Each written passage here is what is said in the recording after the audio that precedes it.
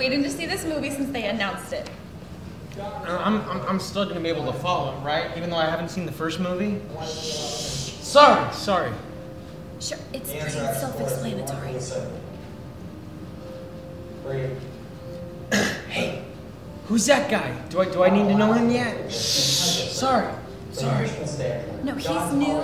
There's gonna be a lot of new characters. They're sort of building up the last film.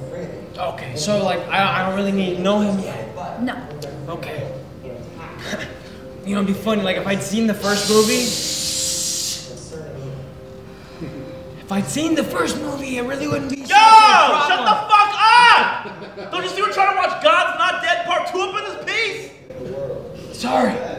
Good. Stay blessed, motherfuckers. Catholics. Ooh, drill, baby, drill, am I right? Oh, she say, hello, Iowa. Thank you for having me here today. Oh, sure. So how about that establishment? Huh, you betcha. Oh, looking for that status quo? And I'm like, man, everyday Americans can.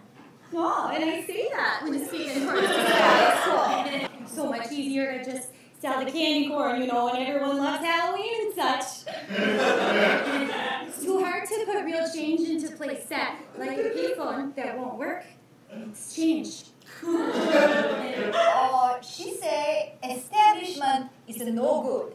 And that is why Mama Grizzly and all her cubs and all the other Mama Grizzlies were circling the wagons. Yeah, we're settling on that battle with the Donald to help those who don't have battle for them. You know, even when they're the ones who did the fighting for us or had loved ones who did, because that is what America should be. I'm pretty sure that this is Comics Con. I think he's right. Look, there's an Amy Schumer cosplayer coming right towards us. How can you tell? Because no matter how hard I try, I still can't find her attractive.